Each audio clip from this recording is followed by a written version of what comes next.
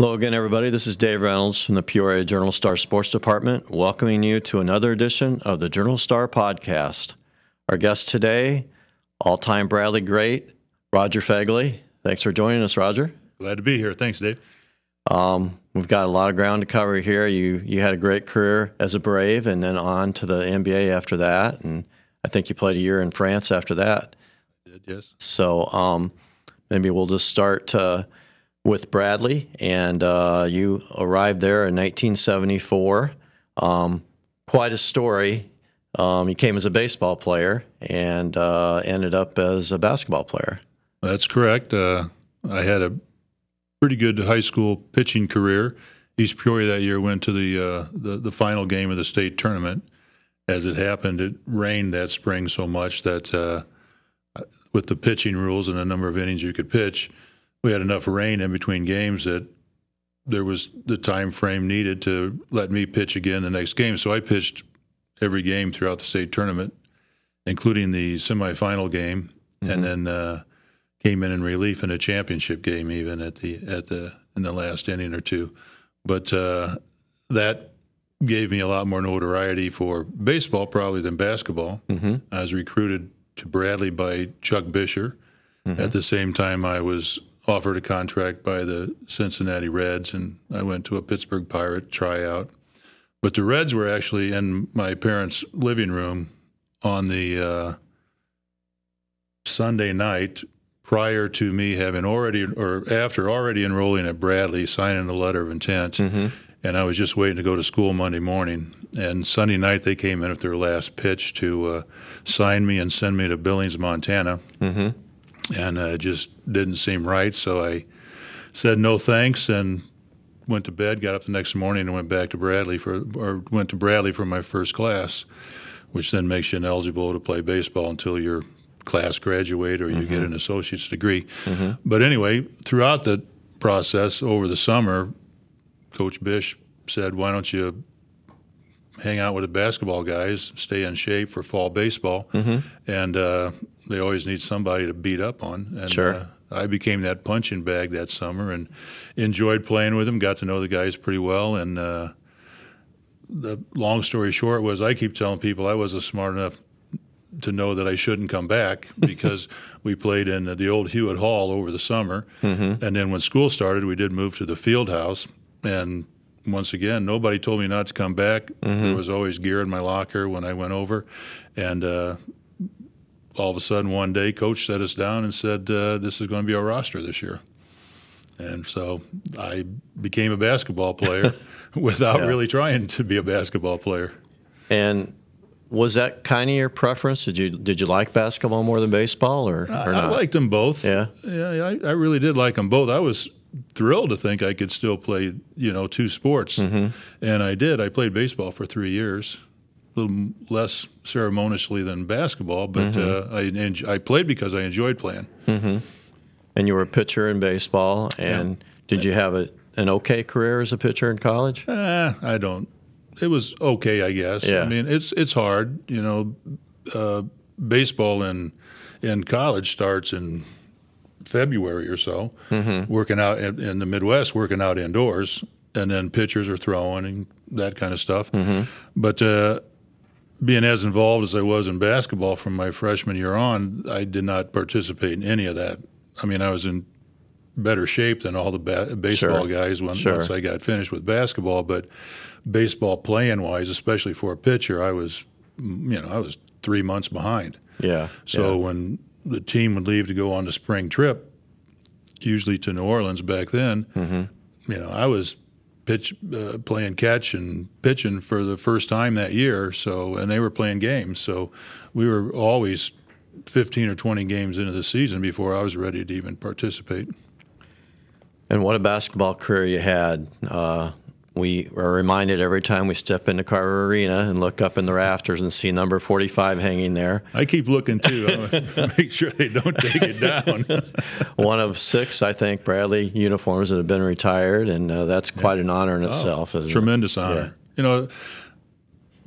I grew up in East Peoria, and I saw Bradley games since the time I was 3 years old. I mean, I saw Chet Walker play and just about Joe Allen and everybody in between, and loved going to the games. And by the time I got to high school, I actually, I think I still have an all-time free throw percentage record at Bradley, but I truly believe I got there because when I was in high school, I was a very good free throw shooter. And the reason I worked at it was because there would be two tickets to a Bradley game available on game nights for us at East Peoria, and Coach Cruiser at the time would give those to the guys who shot the best free throws at the end of practice. So I worked on it, and I went to almost all the games, and it just became a thing. Quite the incentive, huh? Yeah, well, I find it pretty annoying to watch guys miss free throws now. I'm sure. 855, I think, was your career free throw percentage, which, as you mentioned, still stands number one in the Bradley record book. So that's pretty awesome. I think I had 8 records at one time, and they've all been broken, which is what happens as players get better and teams get better and all that. So that's fine. But I remember James Gillingham was on the verge of breaking that record also. And like the last 3 games, he shot like 8 for 16 or 8 for 18 from the free throw line. Yeah. I'm thinking, whoa, there's a higher power here that wants to at least keep my name in the book somewhere. Yeah. And then when you left Bradley, you were the all-time leading scorer, first player to ever score more than 2,000 points on the Hilltop. 4 years later, Mitchell Anderson passed his number 1, and then 6 years after that, Hersey Hawkins passed both of you. Yeah. But you're still number 3, so that's after all these years, that's saying quite a bit. Well, it is, and that's a tribute. I mean, I could shoot and put the ball in the basket, but to do that, to score in numbers like that, you've got to have help from your teammates, and I certainly did. And Coach Stoll was pretty instrumental in that also, running specific plays for me to get the ball in specific spots. And it all just kind of fit together, and that was by far my best contribution to the team was to score. And so a lot of the offense was set up for me to get opportunities to do that. I want to run through just some of your accomplishments at Bradley. Third team All-America by the Associated Press, then UPI your senior year. As a junior, you're the Valley Conference Valley Player of the Year. You averaged 27.4 points a game. As a senior, you averaged a little higher, 27.6, but you finished second to a guy named Larry Bird for the Valley Player of the Year. I mentioned the leaving the school as the number 1 scorer and number 1 free throw percentage shooter. 15 30-point games at Bradley, and 46 points in that memorable 107-106 loss to number 4 ranked UNLV. That had to have been, aside from the loss, it had to have been a fun game to play in. That was a tremendous game. Not a lot of defense, obviously, because that was in regulation, too. There was no overtime there. Right.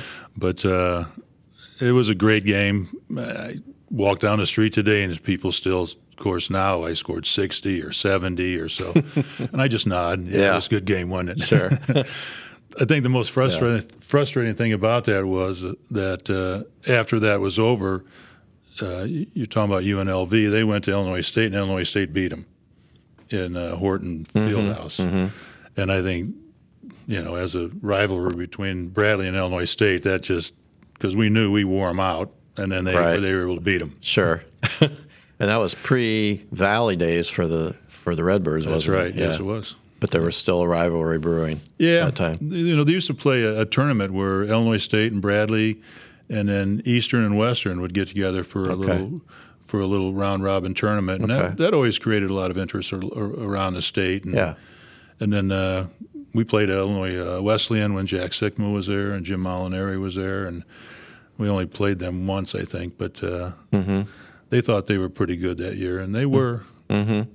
We beat them in Peoria, and then we never made a return trip over there. But games like that are great, I think, to create interest locally. And tell me a little bit about the progression of your career. You started out as a freshman. You averaged like 8 points a game. weren't a key guy on the team, but that next year as a sophomore, I think you averaged 17. You were more of a forward at that time, right? I was. My freshman year, I was basically third in line to be a forward, and Mark Donor got hurt, sprained an ankle, was out a couple of weeks, and so I was the odd man out. So I got a chance to play, and I think a little skinny kid from East Peoria that nobody had ever heard of before. I get guarded by maybe their fourth or fifth best defender, as opposed to one of their better defenders. Sure. And got some opportunity to shoot. And like I said, I've always had an ability to score. So when I got my opportunities, I was able to produce a little bit here and there. And from there, it just kind of progressed to my sophomore year. Now, obviously, a regular full time, and things worked out well. I was progressing, getting better. I got stronger and better, as a matter of fact, which I give a lot of credit to Coach Stoll for. To me, it seems like back then the coaching was more of trying to improve players. Today, recruiting seems to be recruit the best guys out there, and if you can get the best ones, you're probably going to have a better chance to win. But back then, we did a lot of drills fundamentally, a lot of shooting practice, a lot of free throw practice, basic stuff that really helped me grow as a player. And was it a matter of having more opportunity as a sophomore? Was that part of it too that kind of improved your game? Yeah, and more confidence, not only on my part, but probably more confidence from my teammates too. Sure. Yeah. And then going into your junior year, Coach Stoll decided to make you a shooting guard. Right. How did you take to that? At that time, there weren't many 6'7" shooting guards in the country. So that is correct. And that was an advantage. And I knew I needed to be a guard, a lot more skill with the ball handling. So I really tried to work on that. And I'm sure that was probably one of the weaker parts of my game was the ball handling.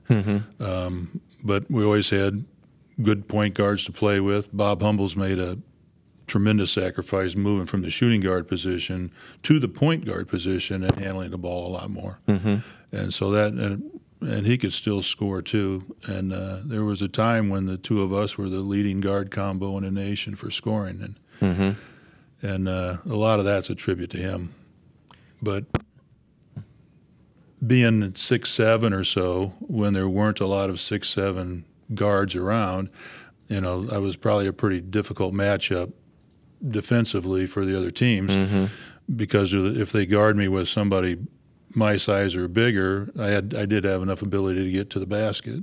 And then if they guarded me with somebody smaller, we did a lot of inverting where at the time Alex Majeka, the center at 6'10", would pop out on the floor, which worked for him because he was a great 15-foot face-the-basket shooter. Yeah.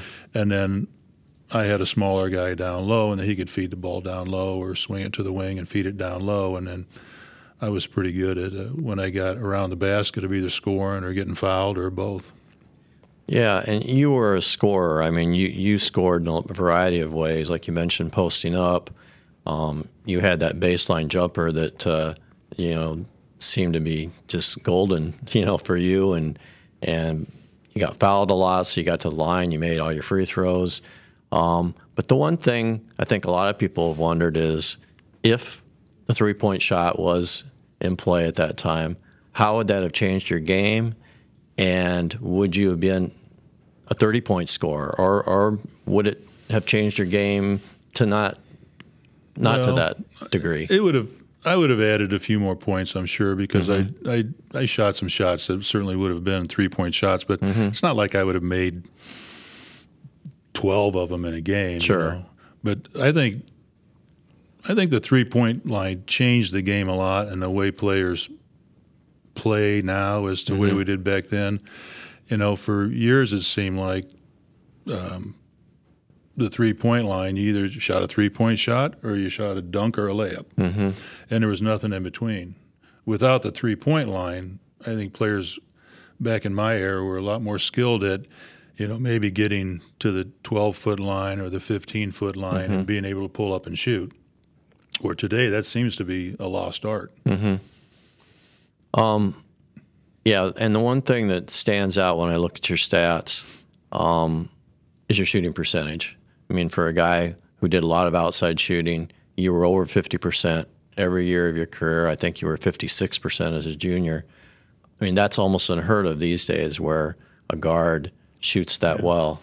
Well, a lot of that is, taking a lot of shots close to the basket, being able to post up and use my body against a smaller guy to be able to get a pretty effective shot. And then that's why I say I don't think I scored a ton more points because I was a perimeter shooter, but not necessarily just a plant the feet, catch, and shoot. Yeah, I was more off the dribble, which got me probably more to the 15-foot range where I would take more shots than I probably would from outside the three-point line.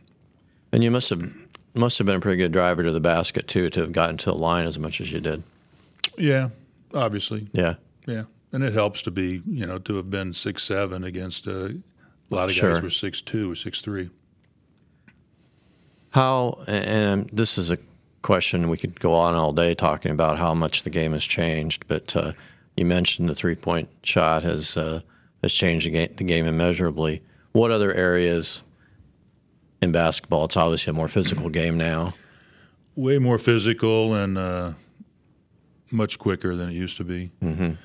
It's speed and explosiveness and leaping ability, strength, upper body strength, lower body strength. It's just it just increases over decades like tenfold, and it's really changed a lot of the way the game's played. There's a lot more one-on-one type of play now too, which is different from the way it was. We usually always ran some type of set. We had positions where we were moving to, and then there were options off of all those things where you might be a little bit creative on your own. But today it's just really a lot more one-on-one type play, and I'm not saying that makes the game better, doesn't make it worse. It's just the way it's developed into. Yeah, and you mentioned strength. Back in your day, weightlifting among basketball players was kind of frowned upon, wasn't it? Well, the theory back then was if you got too bulky, you wouldn't have the touch, which obviously is incorrect. Back then, we used to take salt tablets without water, too, which is obviously incorrect. Right. So a lot of things have been revised over the years that have changed the game drastically. But to me, size and quickness, I mean, you go today to see it a little bit on television, but if you ever get a chance to go to an NBA game and sit down close, maybe at the end of the end line or so, where you're watching through the action, when you see 10 guys on a basketball court and it looks like there's no place to go because there isn't any room, you get a real sense of the size and the strength that's out there today.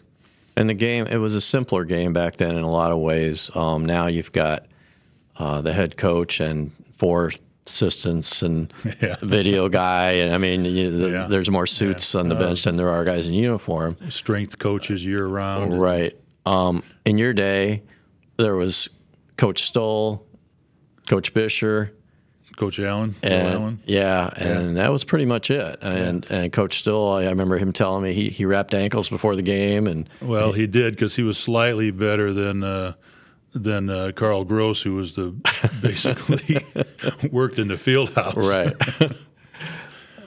What was that like? I mean, to have the coach so, I guess, ever present in your lives. Well, that's just the way it was. So I don't know how to answer that because that's just the way it always was. But he's a great guy. Everybody liked him. Everybody played hard for him because they wanted to. I'm sure there were guys who didn't like him because they didn't play enough, as much as they thought, but that happens all the time. But he was a huge influence over me at that time. And, you're 18, 19, 20. That's a pretty impressionable time of year. A lot of your things that your attitude, your work ethic, your moral capacity, all of that is really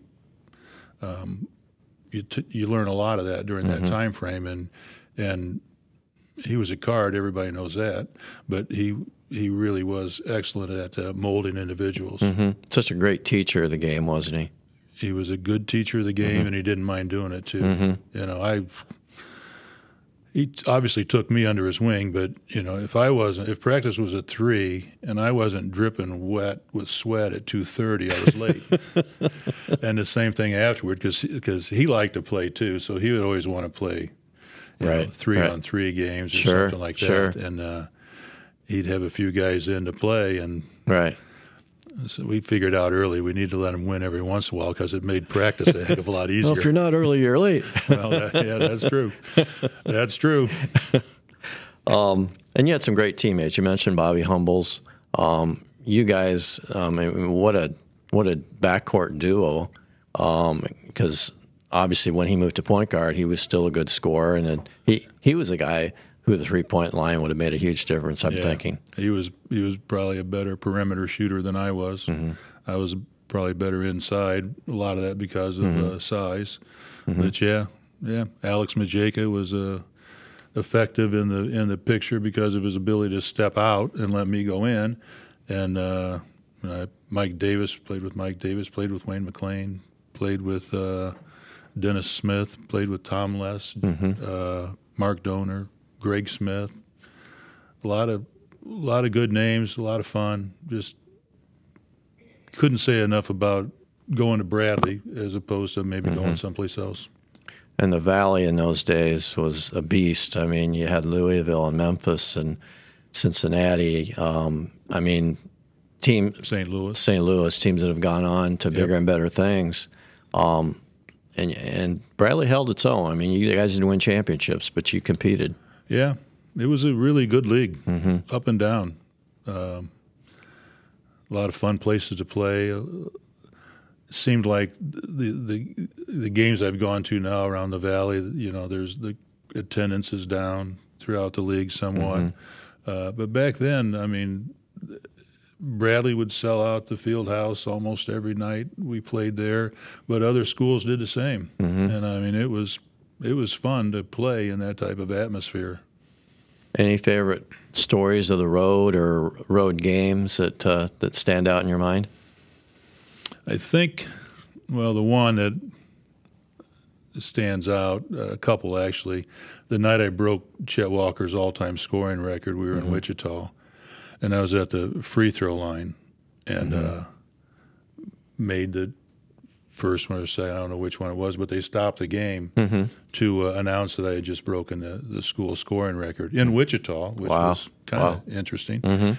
And that night there was the little plastic or rubber balls, you know, that would say Wichita State Shockers on them. Or I think Bradley gives those away every once in a while too, and they say Bradley Braves on them. Well, the students who all sat in that end zone around the thing started pelting their balls out onto the floor. And I just thought it was great. I loved it.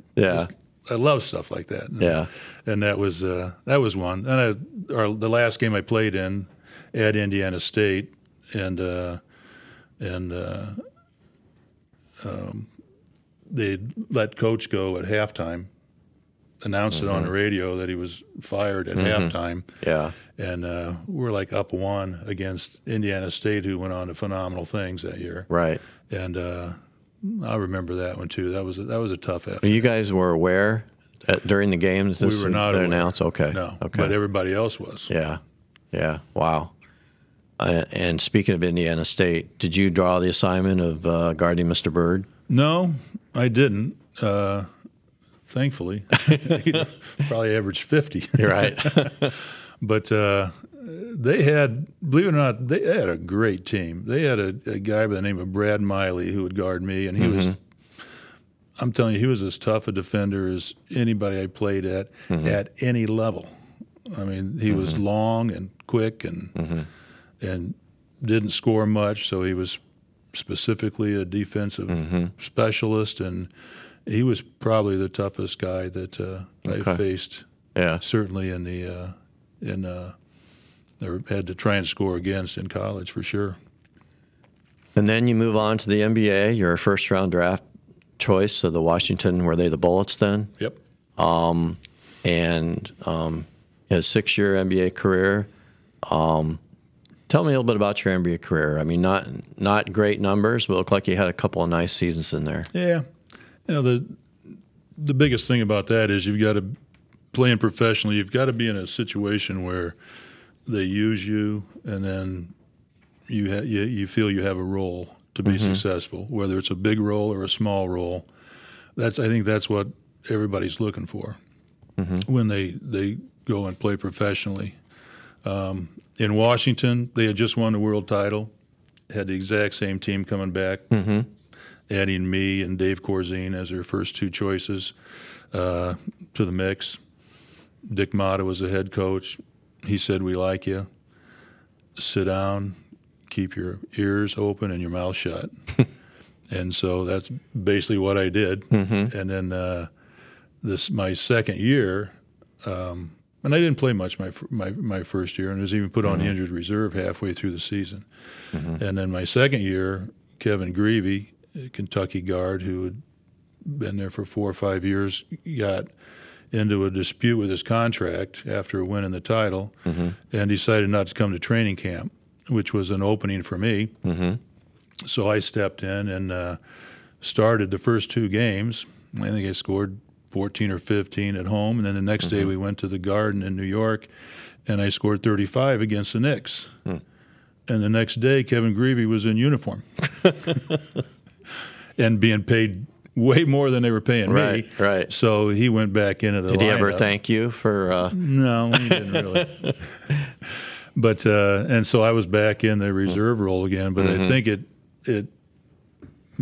people saw enough of just a short period of time that I eventually got traded that year to New Jersey, which New Jersey was really going to be a good spot because they were just building the Meadowlands at that time. The time I was there, it was just we were playing at Rutgers University. We practiced in northern Jersey, and Rutgers is in Piscataway, which is halfway down the state, and the traffic to get to a home game was just absolutely ridiculous. I mean, we'd be in a car 2.5, 3 hours going to a home game. Wow. So, and you come in from a road trip, and you got to play a home game that night. So you get in, you fight the traffic to go home, get some sleep, get up to fight traffic to go to a game. I mean, there's a reason why that team wasn't very good at that point in time, regardless of who their players were. Halfway through the season, you were just worn out physically. But then got traded to Cleveland, where I got my big break, I guess, and went right into the starting lineup there and played 2.5 years there. And then they had some personnel changes in the front office and whatnot. And then ended up getting traded to San Antonio, which was a good move. I went from a team that wasn't very good to a team that was competing for the Western Conference champions all the time. And so that was fun. That was really a great place to live at that time, a great atmosphere. Really enjoyed that. Scott was born during that time. So that was a really good point in my career that I really enjoyed. George Gervin was the starting guard, correct? You know, and he was leading the league in scoring every year. And so, again, my playing time suffered a lot, which then all of a sudden you don't see yourself in a role, and the other guys on the team don't see you in a role, so that makes it difficult. And that's the hard part about professional sports. You're either on the way up or you're on the way down. And then you finished in Dallas. Did you play for Dallas? Dick Motta brought me back to Dallas at the end of. I got let go by San Antonio right before the playoffs started. Dick Motta, who was in Washington and drafted me, brought me in to be the backup to Rolando Blackman, and you know, he was another great player. And that was the first year that the Mavericks made the playoffs, which was really kind of cool because they had never made it before. We played in Reunion Arena. They had always scheduled the circus into town at the end of the season because the Mavericks weren't going to be there. Right. Well, for once, all of a sudden now we got a conflict of where are we going to play these playoff games. So we played. Barton and Bailey wouldn't move, huh? No, they wouldn't move, and we played. We ended up. honest to God, there were debates on the radio, and they were questioning the feasibility of asking the NBA if we could play our 2 home games against Seattle in the Cotton Bowl. Wow. They said they had 700,000 requests for tickets for those 2 playoff games. We ended up playing in Moody Coliseum at SMU's campus, 6,500 seats. Oh my gosh! This is when oil was big, right? Can you imagine the money it took to get a ticket for one of those 2 games? Wow! And then that concluded your career there. Yeah. Then after that, I had a chance to go to Milwaukee. Don Nelson was the coach at the time, and I got out of the blue. I get this phone call from a guy in Chicago who represented guys around the league. I knew him because Dave Corzine, a good friend of mine, used him as his attorney to negotiate his contract. So he calls and he says, I think I got something you might like. It's on the south of France in a town called Antibes, next door to Nice. Says the pay's not great, but it's better than nothing. And the pay was pretty good because it includes your airfare back and forth. It includes a free place to live. It includes a free car, free insurance. So everything's basically free. So other than what money you spend for fun, you're banking everything that you make over there. Sure. Their schedule is every Friday night, just like high school. The whole league plays every Friday night and every Saturday night. And then if your team is good, you play in a World Cup, which is every Wednesday night. Okay. So, and they do that differently. You play a season, and then how you end the season this year determines whether or not you're in the World Cup next year. Okay. So the team before me qualified us to play in the World Cup, and then we went in as almost a completely different team. But I really enjoyed them. Met a couple guys, were really good friends. We were on the Riviera in the south of France, which, was a small, quaint little town, but really fun, really nice. People were great. A little bit of a language barrier, but our team was unique. We had 7 players on the team. The league allows you to have 2 foreign players. So it was myself and Mike Harper, who went to North Park College. About 6'10", thin, good player. And then a guy by the name of Pierre Bressant, whose dad was in the military. He was born in France, so they determined after he played at Arizona State, he could be a French guy because he was born there. Sure. So they bring him in as a French player. A guy by the name of Alan Bunting, who played at San Diego State.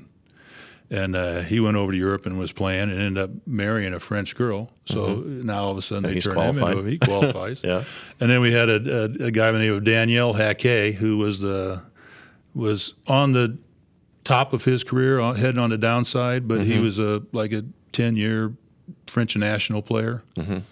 And that was our 5 guys that started and played the majority of the time. And we all spoke English, and that didn't go over real well. And and we lived in the south of France, and everybody else was in the cold, and that didn't go over real well. Right. And so we were, I told you, we're the Oakland Raiders of French basketball. That's funny. So, sounds very idyllic. I mean, wouldn't you want to spend more than 1 year there? Well, I would have, but that original phone call I got was, I'm in my in-laws' kitchen in Creve Coeur, Illinois, talking to a guy in Chicago, who's talking to a guy in New York, who's talking to a guy in Paris, who's talking to a guy in the south of France. And somewhere along the line, it was lost that I wasn't 6'10". Because there's a lot of 6'5", 6'6" guys that they can fill in. They have trouble finding that 6'10", 7-foot stud, which is what every team needs. Right. So that ended your basketball career. Yeah, pretty much. Yeah. Well, I had an opportunity, which was even better, to play in Spain the year after that. And so at the time, everything we had, we just left there because we knew we were going back to Spain. Money was better.